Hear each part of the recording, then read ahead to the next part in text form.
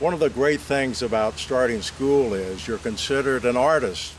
You spend a lot of time drawing and coloring, and your work is exhibited at school and at home, even Grandpa and Grandma's. Later, budding artists may display their art to thousands at county fairs.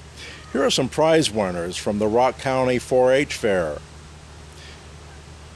Despite all of this training and experience and praise, very few of us continue our artistry as adults.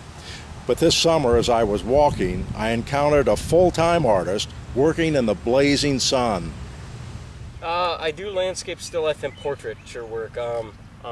Landscape, something like this, you've got about a 3-hour window before the lights changed so much that it's different, you know. So I guess I try to do it in 3-hour increments. If you can get enough information down at the start, if you can block it in and get your values established and your shapes established.